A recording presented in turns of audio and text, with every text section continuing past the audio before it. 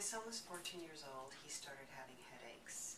We thought at first it was just normal headaches, but then he began becoming nauseous and sensitive to light and literally couldn't get out of bed.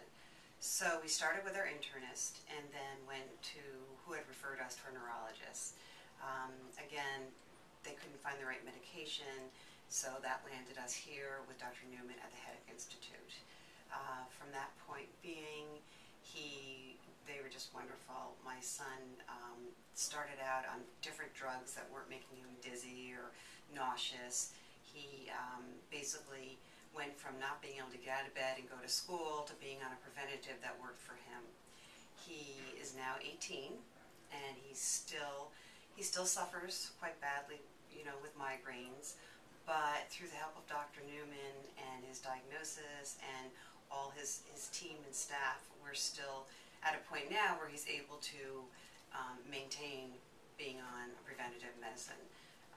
Hopefully he'll grow out of it, but we're not sure. But it wasn't until we met Dr. Newman and realized that there are neurologists that specialize in migraines that it really is something you can live with if you need to.